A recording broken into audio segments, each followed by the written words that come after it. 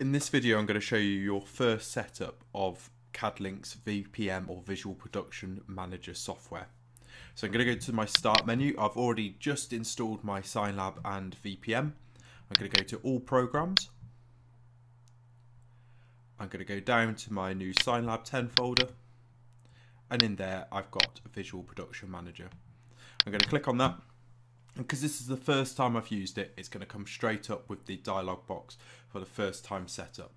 So I'm going to set display units. Obviously we can set it centimeters, inches, millimeters, or points. I'm going to go millimeters.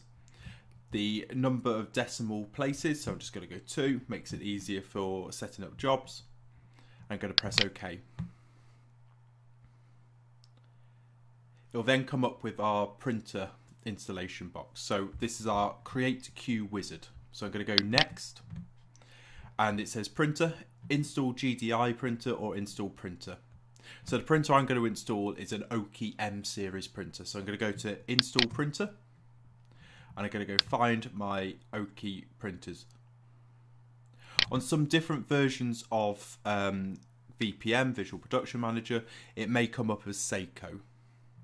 So we choose our printer, and you could have different types: HP, Mamaki, Muto, Roland, and down here we've got, there you go, so you've got Seiko, and we've also got Oki, I believe, as well.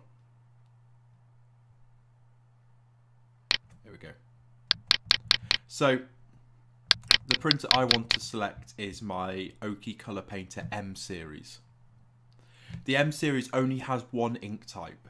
So if we were looking at a W series printer that has multiple ink types, you've got to look at the type of printer, so Oki Color Painter W, then the type of ink, which is GX or IX, and then how many colours you've got. So is it 8 colours, 4 colours, 6 colours, sorry, 4 colours or 6 colours.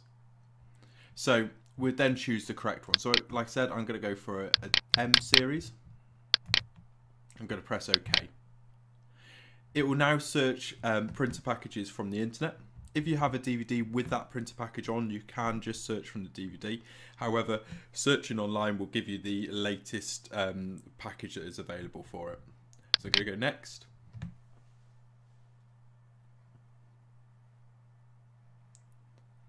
And then it will start downloading and installing that package.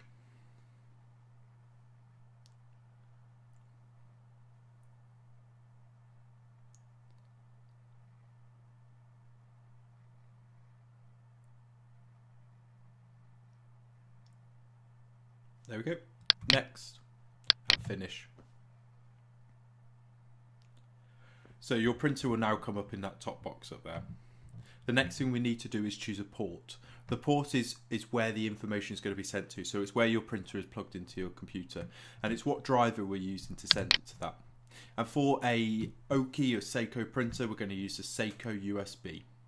If you're using an Oki E series, you're going to use the Oki E USB.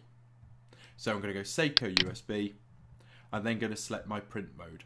A print mode is the profile that we're using to print. So that's going to define the colours that come out, how much ink is being put down, and how fast the printer is going to print. So as you can see, we've got quite a few available to us.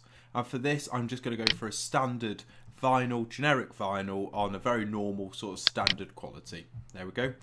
So it's got generic vinyl 1, standard SX7. So SX is the type of ink that the M series uses, and then 7 is 7 colour. I'm going to go next. And at this point I can install a plotter if I wanted to, a cutter. So to do that, all we need to do is go to install cutter, choose a cutter. So I'm going to go for a Graphtec FC8600. There we go. Got to make sure we've got the right size, so 130 is the plotter I'm going to go for. And then we've got to choose the correct language. So the language I'm going to go for is HPGL. We do have the option for GPGL as well, but normally HPGL works a little bit better. But if you have problems, try the other one. Press OK, and again search online, and next. Now it will install that driver package for us as well.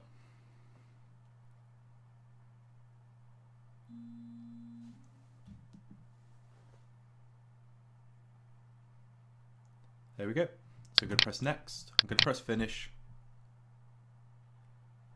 We've now got our cutter there as well. I'm going to go to port, and in there we'll choose our driver. Now I don't actually have a GraphTech plugged in at the moment. If I did have a GraphTech plugged in, it would come up with our GraphTech driver. You'd choose your driver and you'd go from there. If you're going to use it via Ethernet, so some plotters will have an Ethernet port and some printers will as well. You go onto your TCP settings and then you just put in your IP address. Just like that.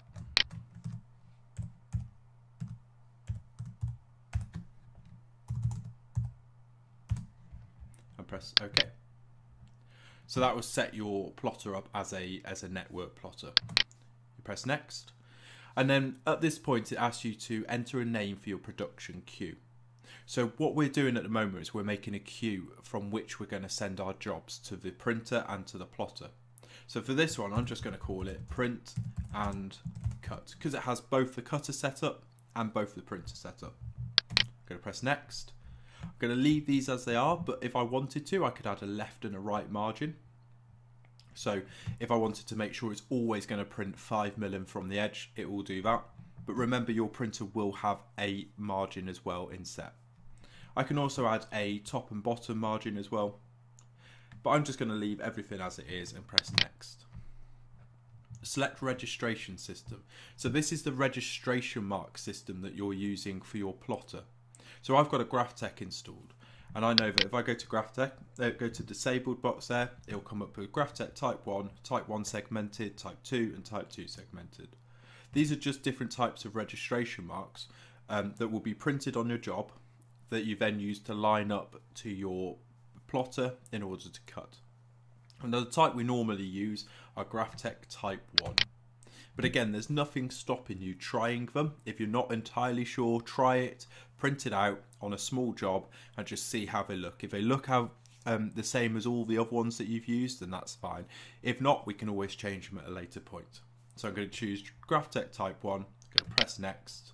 I'm going to leave this one as it is. All of this is just so you can say, I want it to automatically nest multiple jobs to minimize waste space. I'm going to go next. I'm going to leave these two as they are. I'm going to press finish. You now have a fully set up print queue with your printer and your plotter ready to go.